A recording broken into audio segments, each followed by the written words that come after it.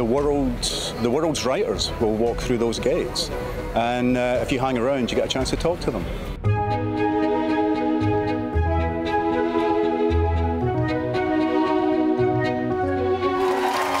I'm interested in conversations that deal with things that matter, but real, how do we live our lives?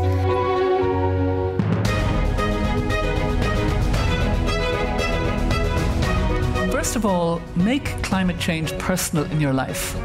The second step is get angry and get active. And the third step, and believe it or not, I think this is the most important. We have to imagine this world that we want to hurry towards.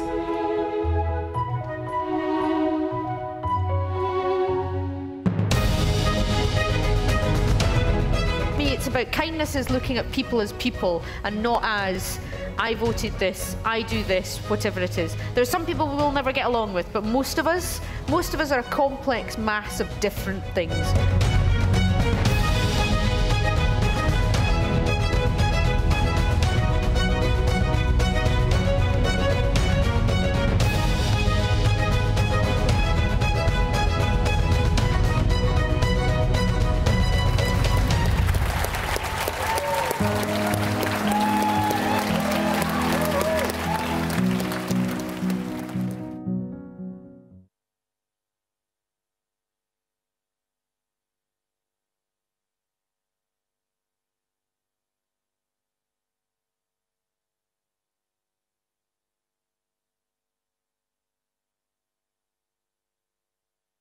I hope you enjoy your events in this year's digital programme and that they spark in you thoughts and conversations and feelings.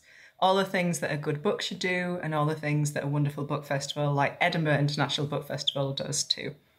It's a book festival that's really dear to my heart. It's one of the first festivals I attended as a new author. I was part of their Outriders Africa programme, and every year returning to it feels a little bit like coming back to a literary home. It's such a pleasure to see them going online this year, and I'm so excited for the future of Edinburgh International Book Festival.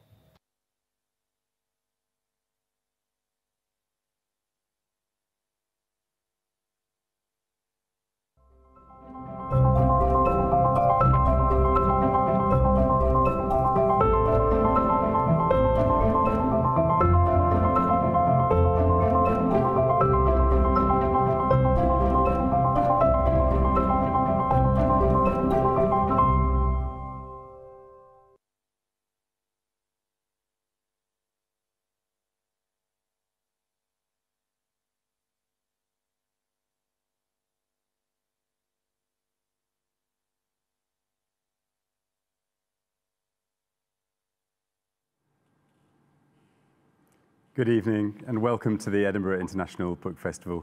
My name's Nick Barley, director of the festival, and I'm delighted to be broadcasting to you tonight from our studios here in central Edinburgh at the Assembly Rooms for the 2020 online edition of our festival. Tonight's guest is Elif Shafak, who's been a regular at the book festival for many, many years, and I've been so proud to have seen how our relationship with her as a writer has developed and how her relationship with the audiences has developed too. Last year, she joined us to talk about her novel, 10 Minutes and 38 Seconds in This Strange World. And I was so thrilled when that book was shortlisted for the Booker Prize. And I think she was one of the first people to be shortlisted for that prize, having written a book in a language that was not her mother tongue. An absolutely extraordinary achievement for one of my favorite writers. This year and tonight's session, which is sponsored tonight by the Scottish Mortgage Investment Trust, she'll be talking to us about this non-fiction book, How to Stay Sane in an Age of Division. It's my absolute pleasure for you to join us, Elif. Good evening. Good evening, Nick. How are you? How have you been during this strange lockdown period? Yeah, it is a strange time, isn't it? Everything feels so uncertain. Actually, I remember throughout the lockdown seeing one tweet on social media saying, it must be very easy for writers because writers are solitary creatures anyhow, and they're used to working at home, so it's not much of a difference for them. My experience is not like that at all, just the opposite. I think it affected all of us, and writers too. And there are days when you find yourself questioning what you're doing. You know, does it really matter to find a perfect synonym to change that comma into the next sentence? Mm-hmm. And so many people are dying in thousands and hundreds. And when there's so much inequality out there, so you find yourself questioning the validity of what you're doing. But then there are days when I think you find yourself believing more in the art of storytelling, in books, and in our need for empathy and stories at a time like this. So every day has been different, to be honest. Yeah. I mean, you and I had the pleasure of working together over the period of about a year when we were on the jury for the International Booker Prize a few years ago. And I was very aware then, and I learned then about just how careful you are as a reader of other people's work, and that was really special to me. Many people have said that they found it hard to read books during this lockdown period. Have you managed to read other people's work during this period? I did actually, and I've been reading both fiction and non-fiction. Also this year I was judging the George Orwell Prize for political writing, and together with the other judges, we had as you know, of course, better than I do, a big tower of books, which I have immensely enjoyed reading. That was a good experience. And I've also, of course, been reading fiction a lot and poetry. I've been reading more poetry lately. Yeah.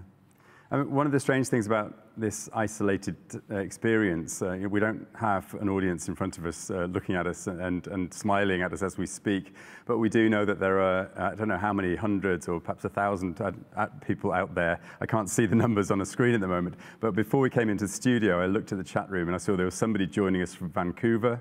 Hello to you, and somebody else from Madrid. So I know that we've got an international audience facing us now. So even in lockdown, we can join and be joined by a big audience. So that's very exciting that they can, and I know how much they love your work. That really means a lot to me, you know, and I think in a way that renews our faith in literature, doesn't it? I mean, maybe we'll talk about the dark side of digital technologies, but this bright side of digital technologies is one thing that I can never underestimate. The fact that we can connect across borders, national, religious, all kinds of borders, we can continue to connect is very precious to me. But one thing I can tell you in all honesty, I really missed literary festivals, cultural festivals, Edinburgh definitely. That vibe, that energy, it means a lot, that democratic space in which there's diversity and inclusion and everyone is welcome and we can exchange ideas freely and we can have nuanced debates. It's incredibly important and we should defend, I think, literary and cultural festivals even with more passion from now on. Yeah. So in that context, you've written this long essay, How to Stay Sane in an Age of Division. I want to ask you about that this evening. But I suppose I wanted to ask you why you thought that now was the time to write a long essay rather than fiction. And it brings to mind a conversation that I heard you have at the book festival, I think it was 8 years ago, when you were on stage at our Edinburgh World Writers' Conference, and you were talking on stage with Adaf Suef, the Egyptian writer, and you were asking her, you said, you reminded her of Theodore Adorno's quote, when he said, to write poetry after Auschwitz is barbaric. And you asked her, you know, is fiction a luxury in times like these? Of course, back then, the Egyptian revolution and what we call the Arab Spring had just happened. And Ahdaf said, I'd love to hear a novel about the Egyptian revolution, but I haven't got time because I'm out on the street. How can I have time to write a novel? So why, in that context, did you decide that now was the time for a long essay rather than more fiction? Yes, it was such an interesting conversation, and it really stayed with me. I'm a storyteller. My main love, passion is always fiction. You know, it's stories. So I don't think that's ever going to change. But of course, what you're writing and how you write, how you approach your subject, all of that is very much shaped by the age we're living in. We're not outside of this world, writing in a vacuum. But if I may take a step further, I think if you happen to be a storyteller from a wounded land, from a wounded democracy, such as Turkey or Venezuela, the Philippines, Brazil, Poland nowadays, Hungary, imagine the list is getting longer and longer, unfortunately. If you happen to be a storyteller from such countries, I sincerely believe you do not have the luxury of being apolitical. So we can't just say, you know, I'm only going to write or talk about the story I'm working on, and I don't want to talk about what's happening outside the window. If a lot is happening outside the window, you have to go and look. And if what you see hurts your heart, your conscience, you need to speak up. So I think we're living in an age in which more and more authors need to be, in a way, maybe more engaged in public debates. I find this very important. But that said, nonfiction at a time like this, maybe I had a different book in my mind, a different booklet, like a manifesto.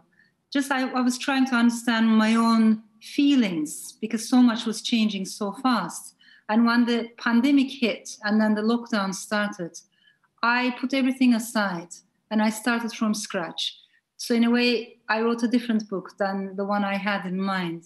And the reason why I did that is because I realized I had lots of anxieties in me. I was dealing with anxiety, with fear, sometimes with anger. And I decided to face these negative emotions. And then when you look around, of course, you realize you're not the only one. Many people, most of us, we're going through all these negative emotions together globally. And so that seemed like an important starting point for me. How do we, first of all, recognize, honestly, the presence of all these negative emotions in our lives? But then, hopefully, how do we turn them into something more constructive and positive? Because last year at the Edinburgh International Book Festival, you had an extraordinary discussion with the chair of our board, Alan Little. And then you spoke about the age of populism and the sort of the problem of populism, and you defined what you meant by populism.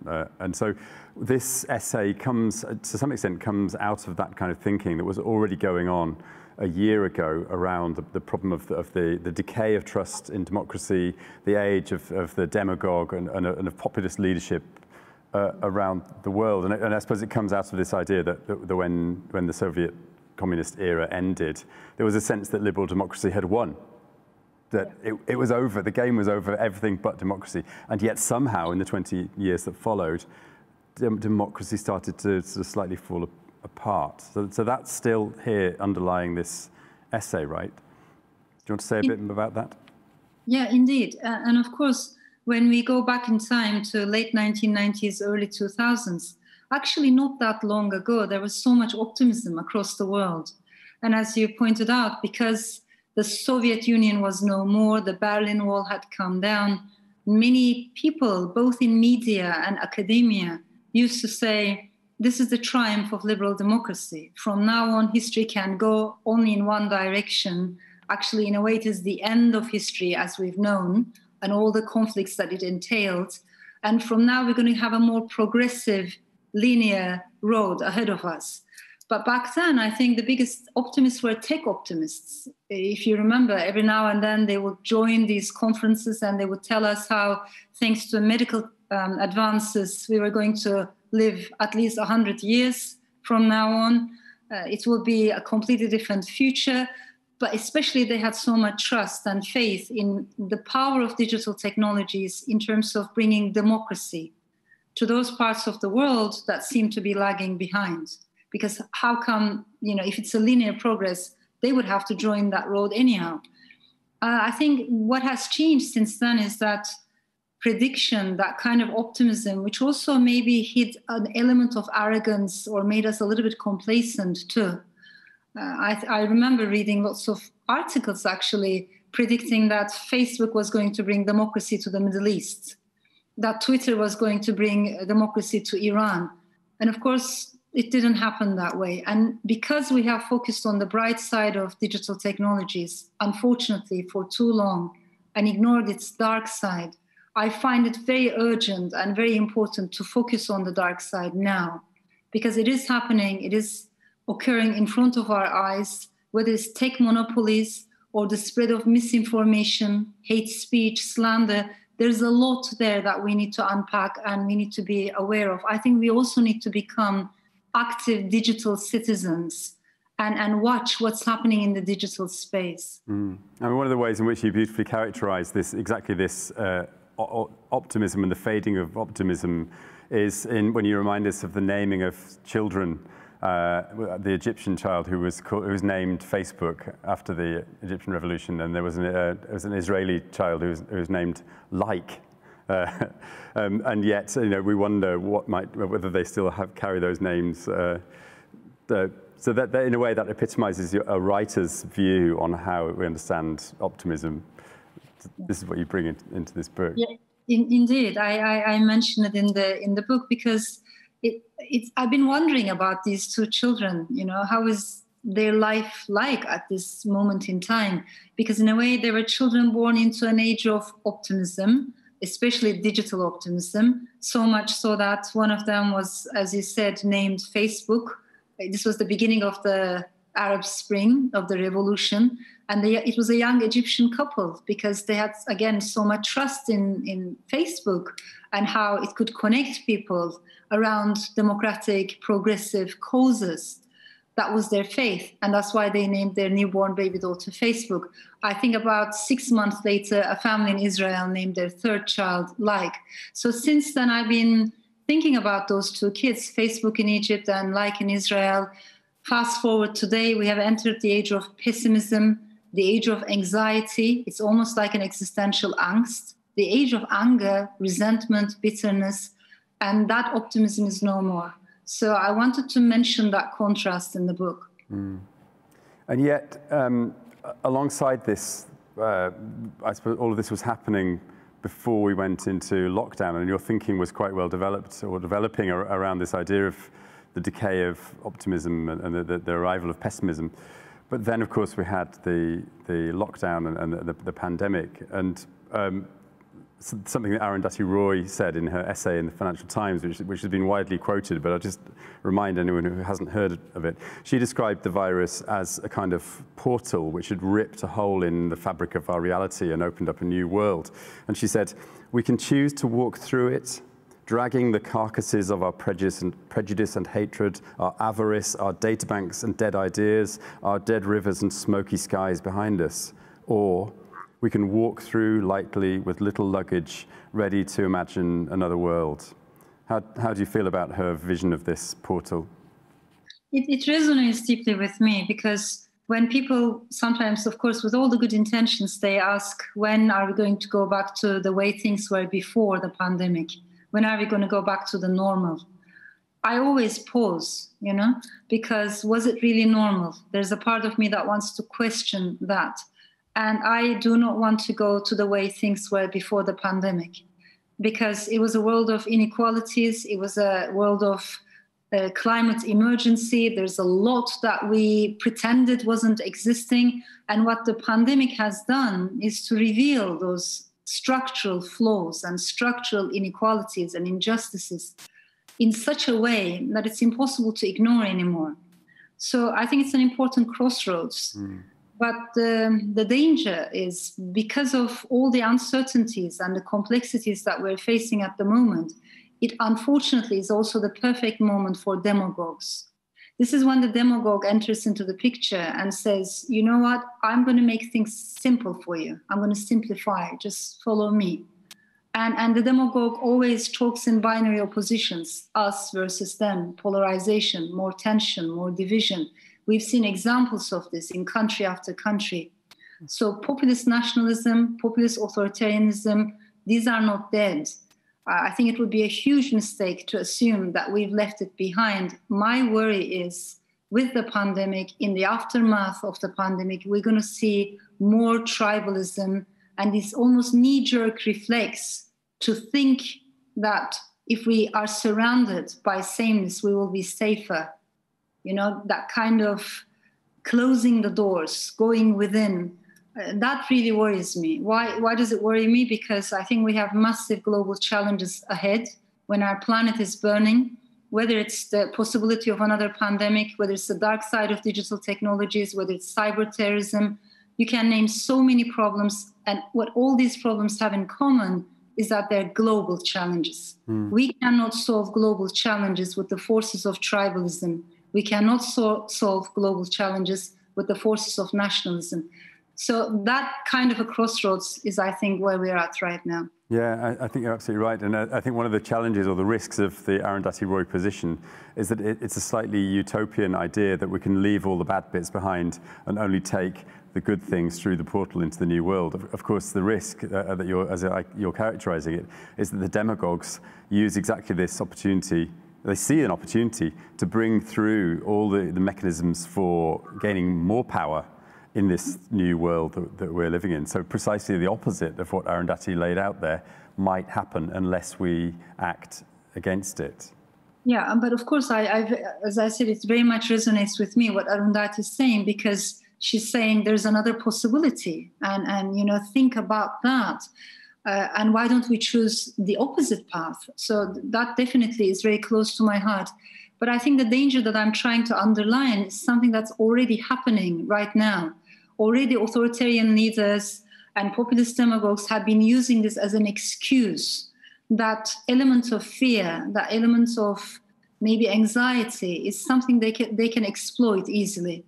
So maybe in a nutshell, I'm trying to say this is an age in which emotions guide and misguide politics, and in return, they are being misguided and guided by politics. So we need to talk about emotions and take it more seriously and be more aware, perhaps, of the possible dangers ahead. Yeah. And one of the things that you bring to this book is a personal perspective, which, of course, is you know, I feel it in all of your writing, that sense of how you bring yourself into your work.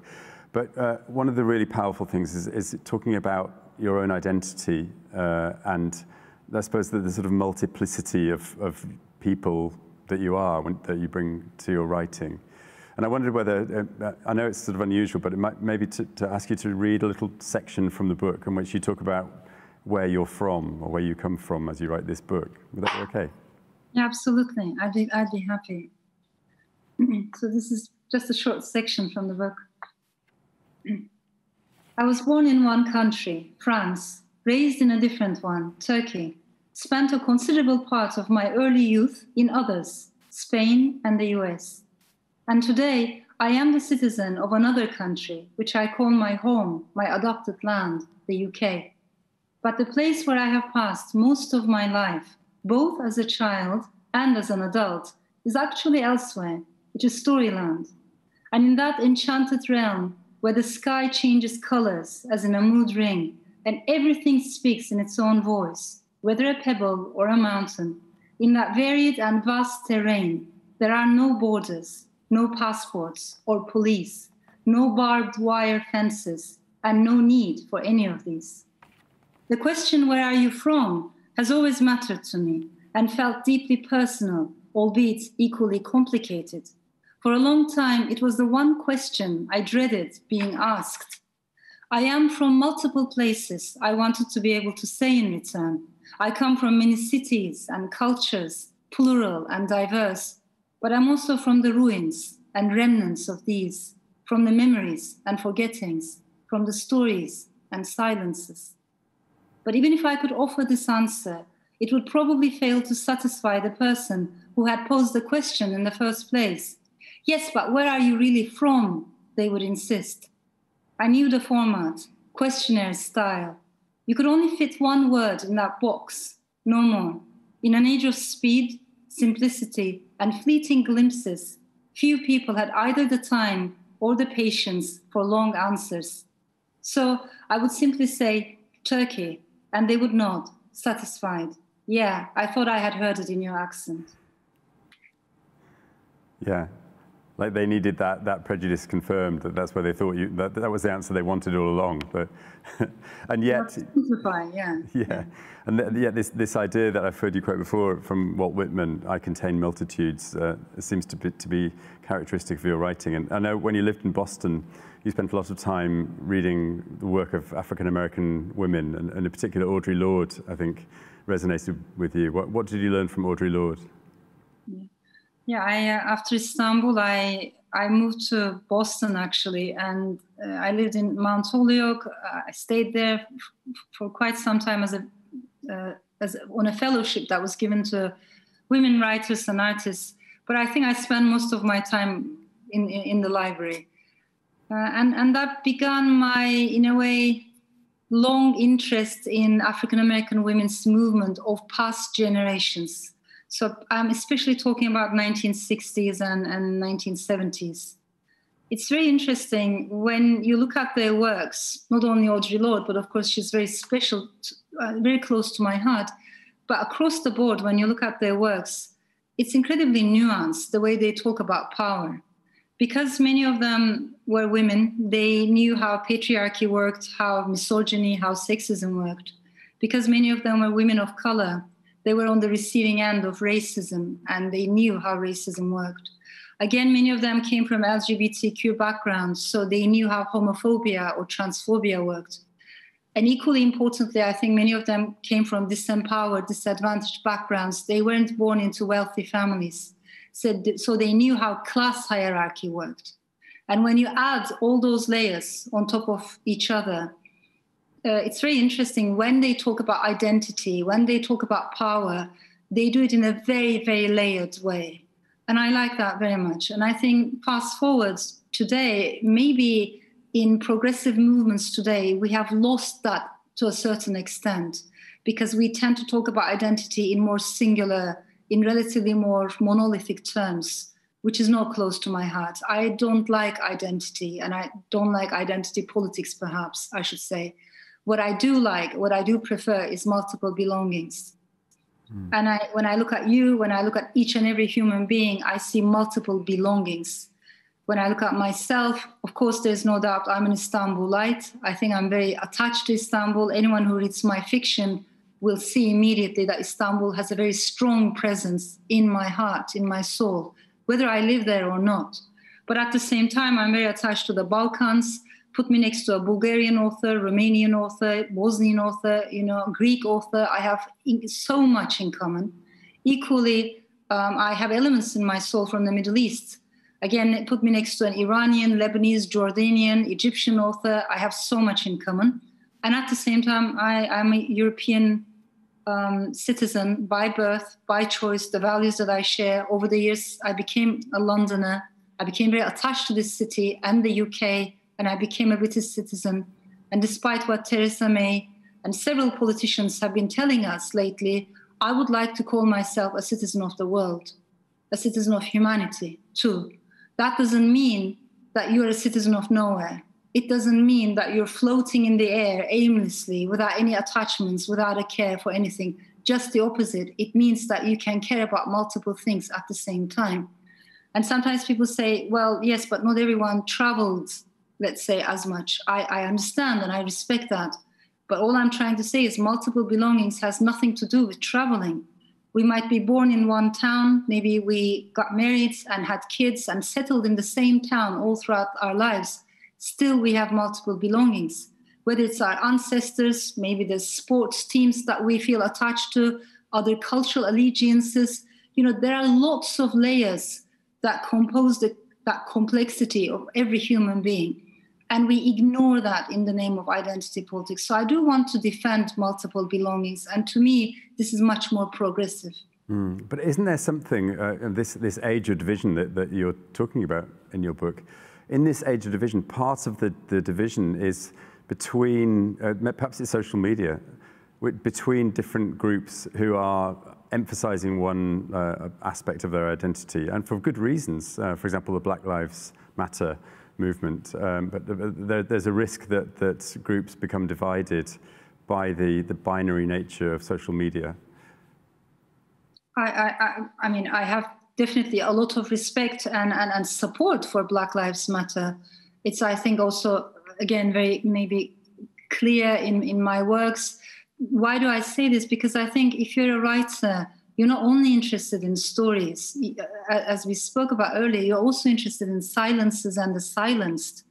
To me, it's very important to try to bring the periphery to the center, to try to give more power to the disempowered, to try to make the invisible a bit more visible, and give more voice to the silences. So in that regard, I find it incredibly important that we listen to people from different backgrounds who tell us that they're hurt and their voices have never been heard. This is our duty, this is our responsibility as human beings. But what I'm saying is that is an important starting point. It cannot be where we end up. We should always expand.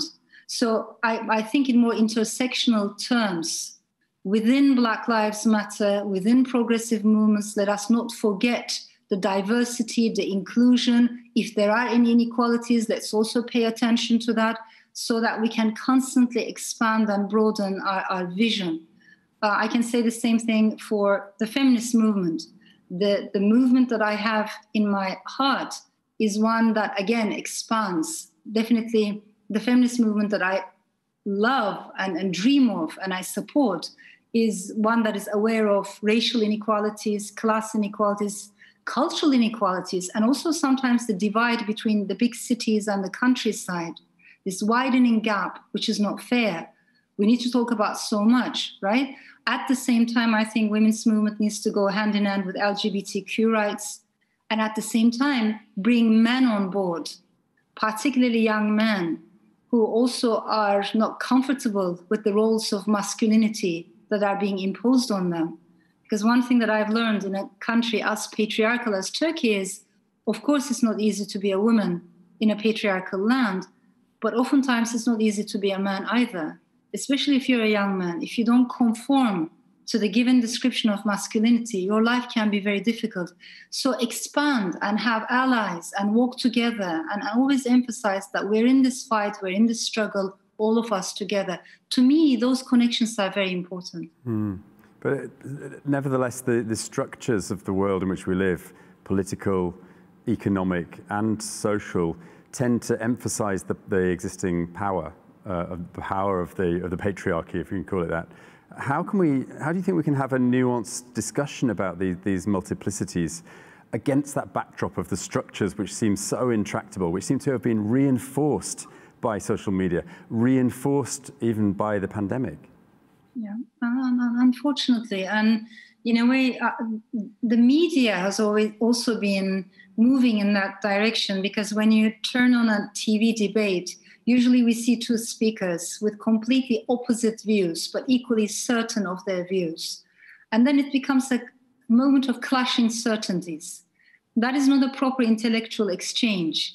I think a real intellectual exchange means I have my thoughts, I've been thinking about these, I came here with my opinions, but I also came here to listen to you. If what you tell me makes sense to me, I'm ready to change my views or revise my views. And that's a good thing. But we forgot that. And also, I think we forgot to say, I don't know.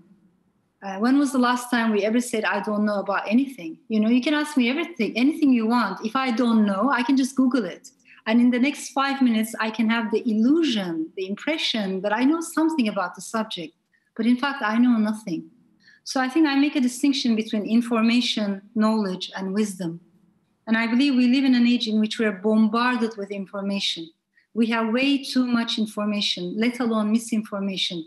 And the truth is we cannot deal with it. We don't process it. It doesn't stay with us. All we're doing is skim, up and down, scroll on our social media feeds, but we don't really go deep into the subject.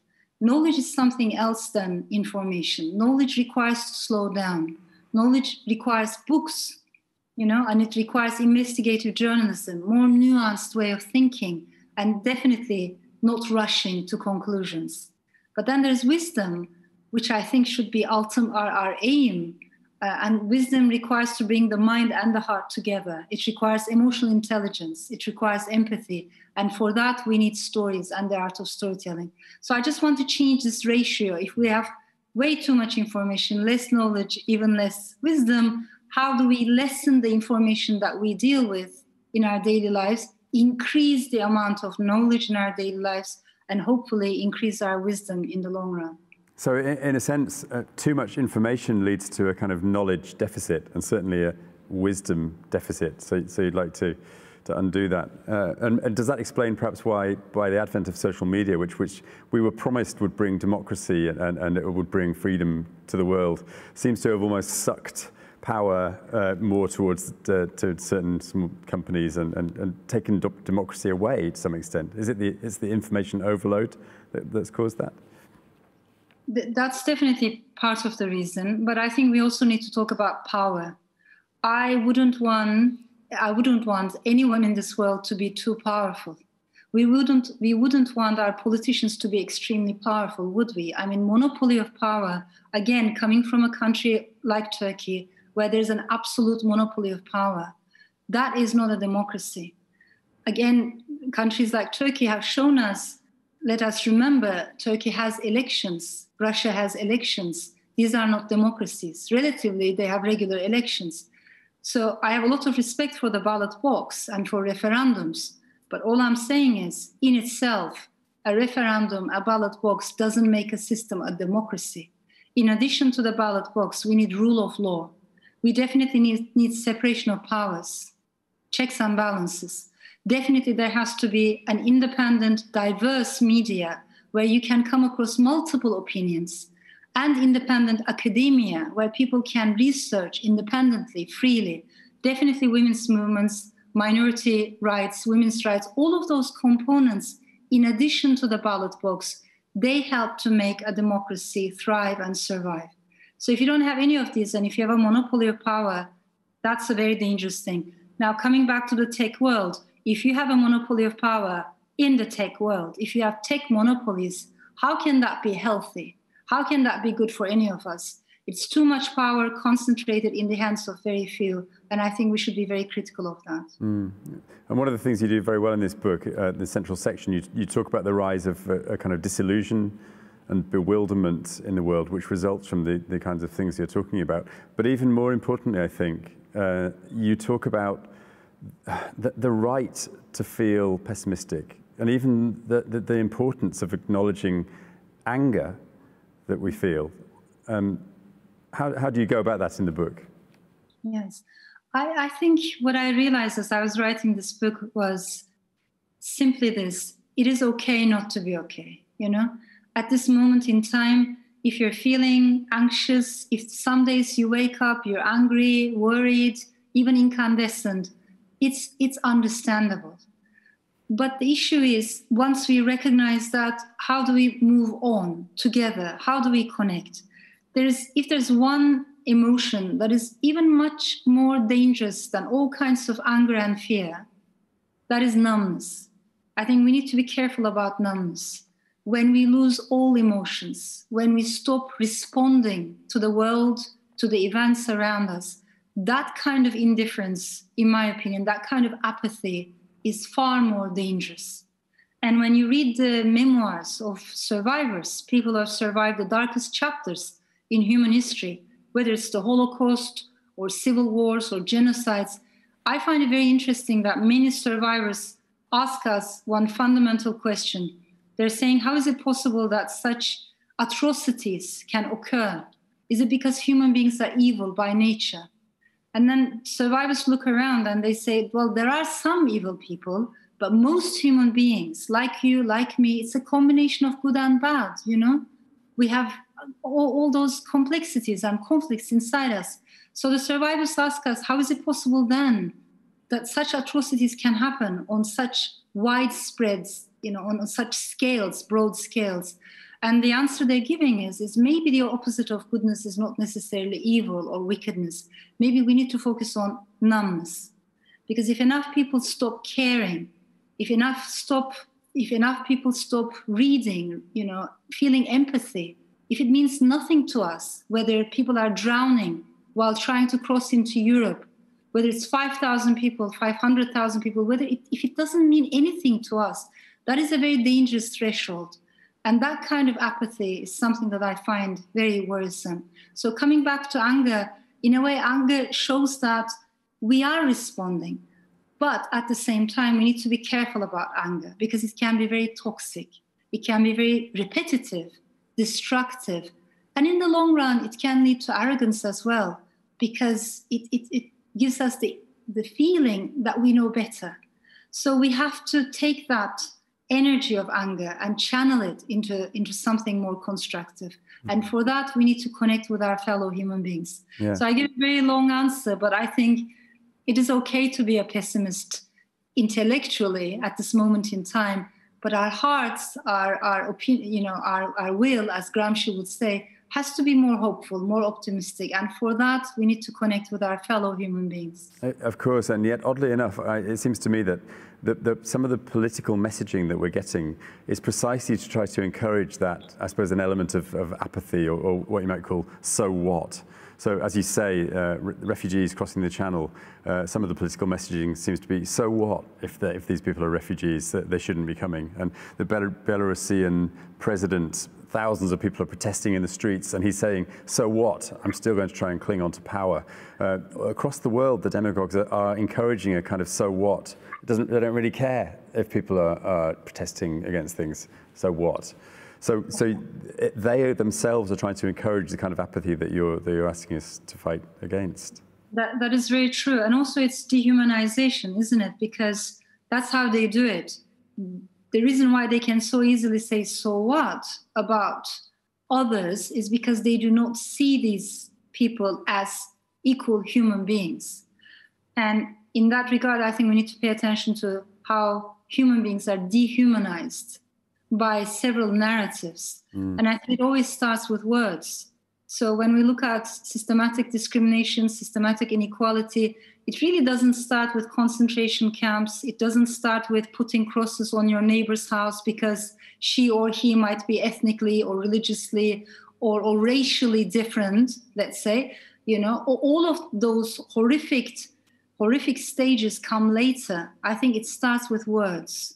It starts with seemingly innocent jokes, how words, how language are used.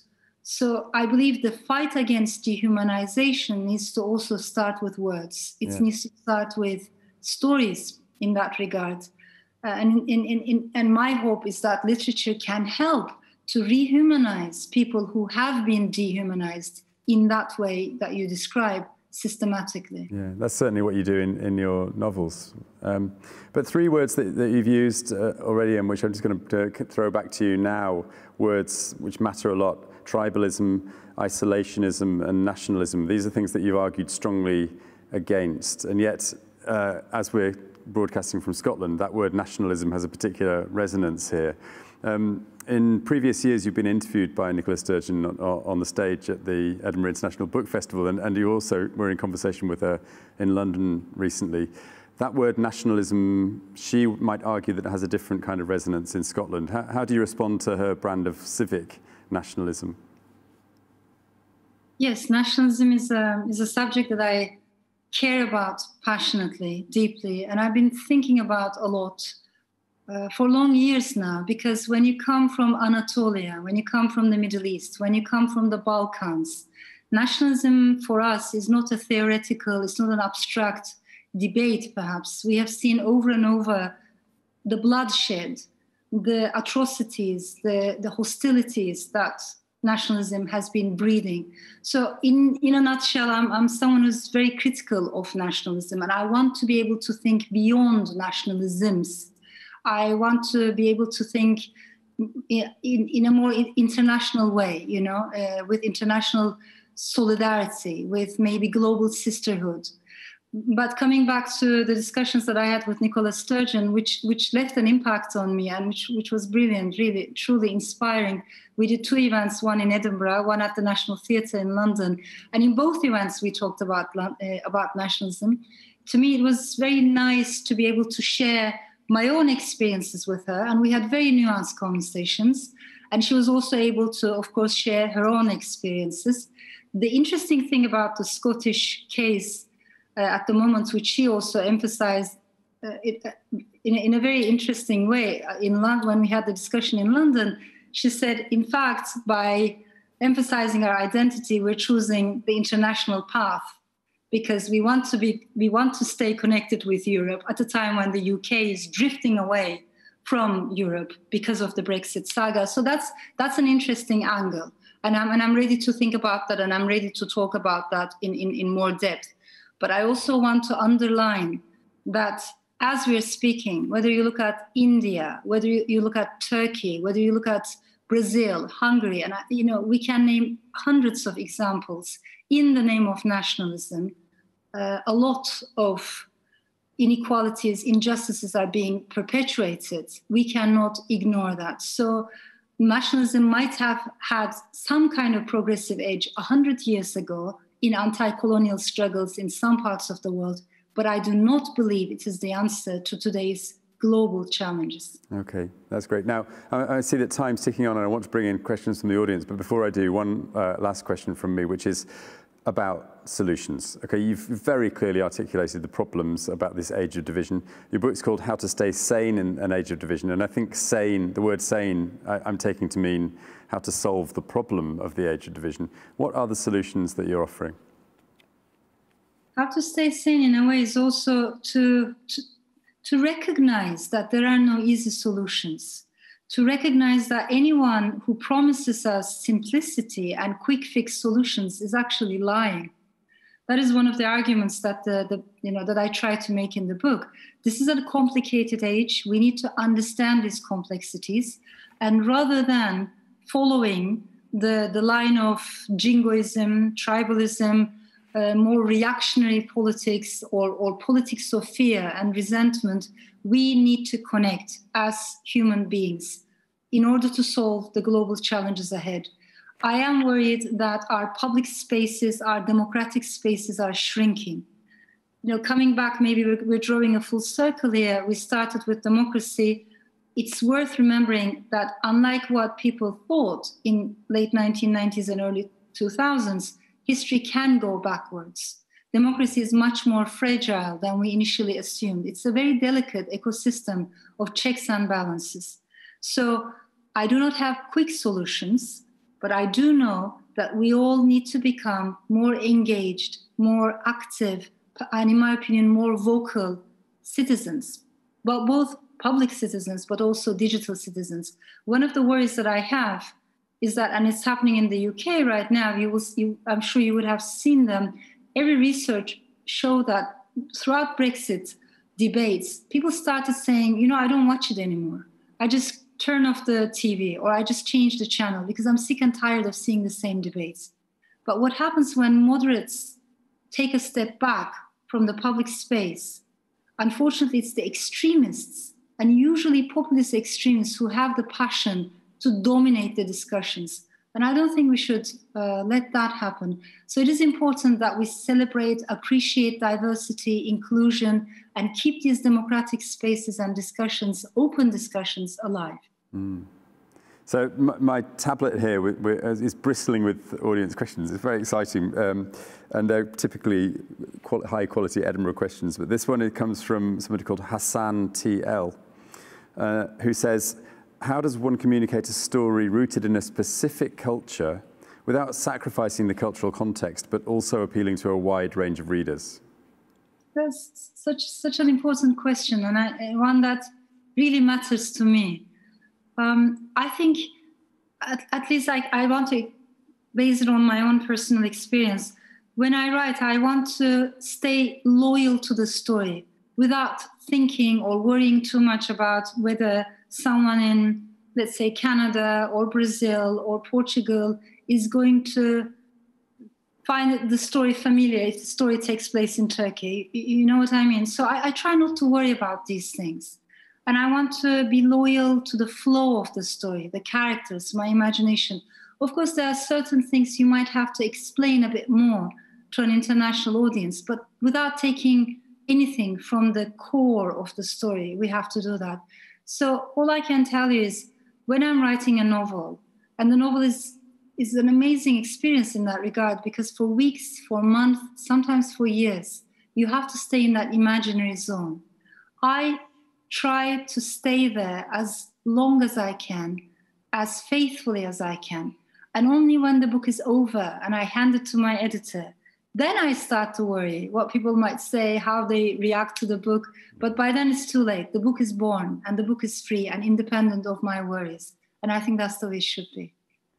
That's an incredibly inspiring response. Sort of at the other end of the spectrum, I've got Linda C. here who says, I am so depressed at the moment at the denigration of our democracy and the state of discourse in the UK. I'm not proud to be British. What signs of hope do you see to help people like me? Thank you so much. First of all, for your honesty. Thank you. And believe me, that feeling resonates with so many people coming from very different countries. Maybe until recently, again, there was this assumption in general, this assumption that some parts of the world were a little bit more solid, safe, steady. Some parts of the world were regarded as liquid lands. But now we know that actually we're all living in liquid times. There's no such thing as solid lands versus liquid lands.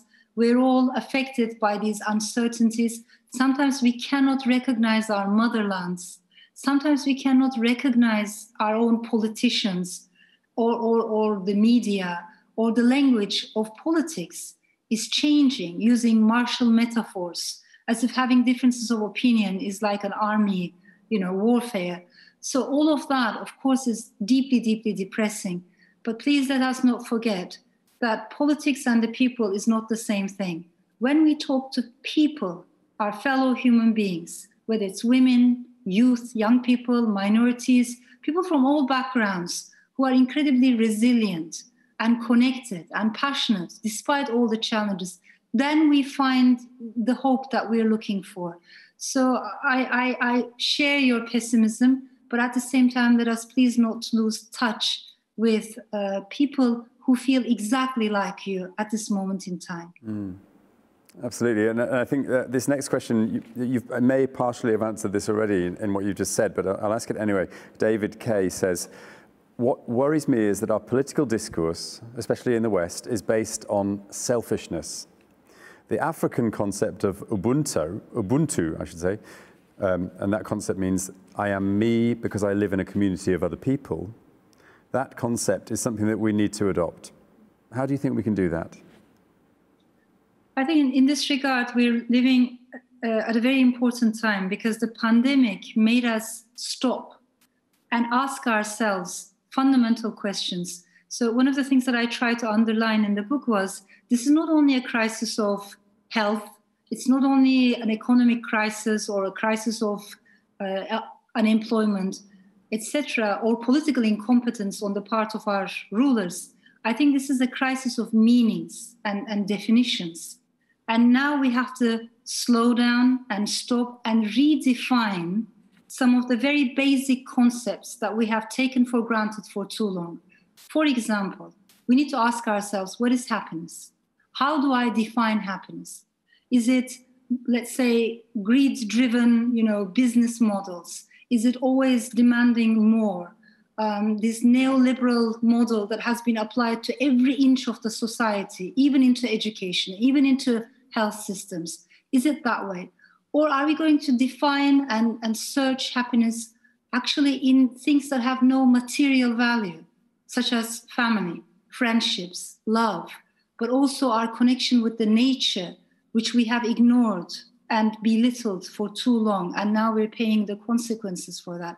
So all I'm trying to say is, right now we're going through this almost existential questioning about our central meanings and how we define life, how we define happiness, but also whether we're going to be selfish or not is going to be a big part of this question. Because if we are selfish, we're going to continue with the same model.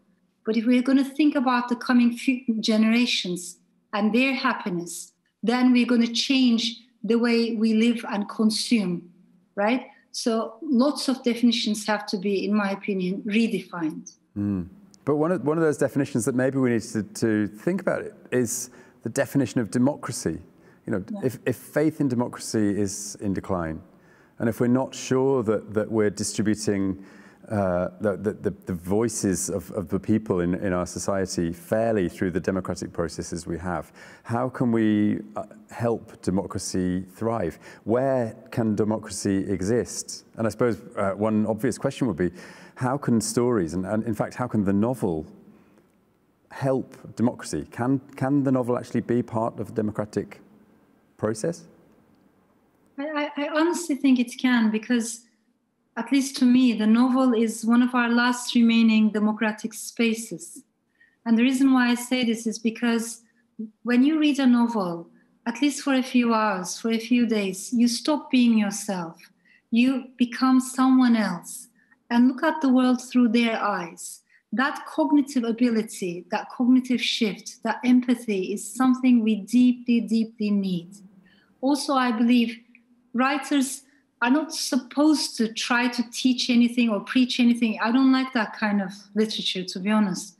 But what I like is when we ask questions, we have to be able to ask difficult questions about difficult issues and open up spaces where a diversity of opinions can be heard. And you always leave the answer to the reader, because every reader's opinion is going to be different, and I have to respect that. But that space itself has to be free and nuanced and layered. So there's a lot, I think, literature can contribute. But coming back to the trust in democracy, I find it very important that we be able to renew our faith in democracy. Because one thing that worries me immensely is more and more people, and I hear this across the Middle East and in Turkey a lot, have started saying, you know what, maybe democracy doesn't suit our national character anyhow. It's a Western thing. It's not a global thing. It's not a universal thing. Maybe we need a different model. And that different model can be like a benevolent dictator knowing what's best for the society. Let us please not go in that direction. Of course, democracy is not perfect. Of course, it has its flaws, but we need to work for it. And we need to make it a better, a much more progressive and inclusive democracy rather than abandon it. And one of the multiple effects of all these things you're talking about, you know, the apathy, the so what tendency, the decline in faith in democracy, and the marginalization of people is silence, is to silence groups, either because they themselves don't feel confident to speak or because they are actively silenced by others. So where does silence, where is the problem of silence in all of this? I think it's a big part of the conversation. Where are the silences in every society at a given time? And also, who are the silenced people at this moment in time? If they don't have enough access to media, if I can't hear their voices, if there isn't equality in the public space, it is a big problem. I guess all I'm trying to say is we've come at a stage when inequality is no longer a footnote. You know, it can't be treated as a side issue. I think it has to be at the center of all of our efforts and action plans from now on. And when I say inequality, I mean all kinds of inequality, whether it's gender, whether it's economic, financial inequality, but also geographical inequality. If all the resources go to certain parts of the country and the rest is forgotten or doesn't enjoy the same opportunities, that's a big problem. The pandemic has shown us, even in the same city, in London, if you live in a wealthier neighborhood, your chances of contracting the virus and dying from the virus is much less compared to someone living in a poorer neighborhood within the same city. So there's a lot we need to talk about and face. Right now, so many children, because of the lockdown and the situation, of course, they couldn't attend school, but it's poorer children who have been suffering enormously because they didn't have the same kind of access to books or cultural events and activities. We need to be aware of all of those silences, and we need to work together to hopefully make the world a better place. We're running out of time, sadly. There's so much more we could talk about on this, but I still want to fit in one quick question from Helen W. Do you have any hopeful words for coping in this time of anxiety? Do you see us coming out the other side in terms not just of health, but regaining civil liberties? I think I don't, at least personally, I don't feel happy, I don't feel optimistic, hopeful every day. Some days are darker, some days are harder, but I do know that that's okay. You know, it's okay, as we said, not to be okay at a moment like this. But let us please not forget that you're not the only one, I am not the only one. Many of us are experiencing these ups and downs and worries and anxieties together. It shows that we're human. It shows that we care. It shows that we're not numb. And to me, that is incredibly precious. So even within our negative emotions, there is a seed of hope. Inside, it's a bit like yin-yang, isn't it? Within that darkness, there is a positive core. And all I can say is let's try to find that positive core and focus on that. Elif Shafak, it's an absolute joy to talk to you as ever. Your book, How to Stay Sane in an Age of Division, is a lovely read. I think it's $4.99. You can consume it in an afternoon and you will just find so much hope, as well as some anger in it. So I urge you to buy it, along with 10 minutes and 38 seconds in this strange world, if you haven't read that novel already. You can buy it from our own independent online bookstore by clicking the button just below the screen, somewhere down there. Please buy it from us because it will help support the book festival as well as helping Elif Shafak continue her great work. And if you've loved hearing today's free event, and if you believe in the power of this nuanced public discourse, then please, if you can, help support the book festival so that we can continue to bring these kinds of events in the future. There's a donate button below. I urge you, if you possibly can, to donate something towards the festival for the future, and so we can bring Elif and other brilliant writers like her back. But that's all for us tonight. It remains for me to say thank you again, Elif, for a wonderful conversation, and I hope to see you in Edinburgh soon. Thank you. Me too. Such a privilege and pleasure. Thank you so much, Nick. Thank you, everyone.